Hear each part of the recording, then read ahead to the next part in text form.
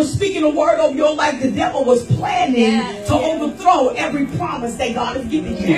He has given us things. He has bequeathed to us, amen, dominion. But we got to come out of the place of just being a recipient of the word of God and be an instrument. I don't just want to receive. I got to do something with what I heard. What happened to the people that had the zeal of God in their heart? What happened to the people that will fight with everything that is in them to be everything that God wants them to be?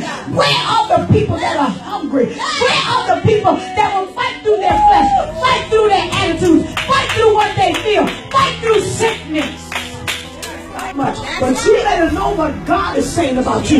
You better understand your measure, your rule, your metron, your sphere of authority, so that you can walk in what God has said.